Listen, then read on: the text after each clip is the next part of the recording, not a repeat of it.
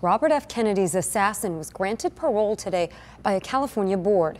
It was Sirhan Sirhan's 16th attempt. ABC 10 News reporter Rina Nakano is joining us from Donovan State Prison. And Rina, today's ruling comes after two of RFK's sons said they support this release.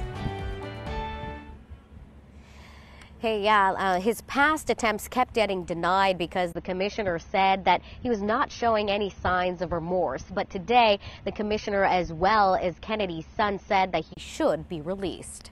With a paper towel handkerchief tucked in his prison shirt pocket, 77-year-old Sirhan Sirhan sat in front of a computer, waving to his participants in his virtual parole hearing. Sirhan has been behind bars since assassinating Senator Robert F. Kennedy at the Ambassador Hotel in 1968. Sirhan has said growing up during the conflict in the Middle East affected his judgment. Those listening into Friday's hearing included the senator's son Douglas, as well as Paul Schrade, who was also shot but survived. This was also the first time prosecutors did not attend the hearing seeking to keep Sirhan in prison. His last 15 parole requests were not granted because of lack of remorse and persisting anger issues. Sirhan said he does feel remorse for his actions and added in the last 2 years he took 20 self-help classes and has become, quote, a humble, balanced man.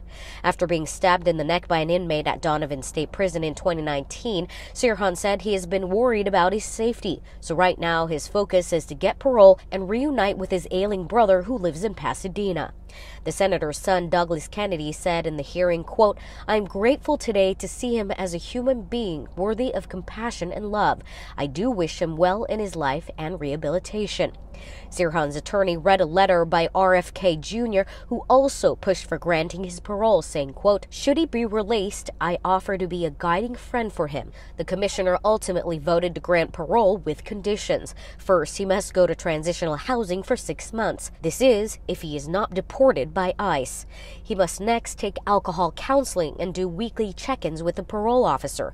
Lastly, he must meet with a therapist to assess his mental health. In the end of the hearing, Sirhan thanked the participants and gave 2 thumbs up.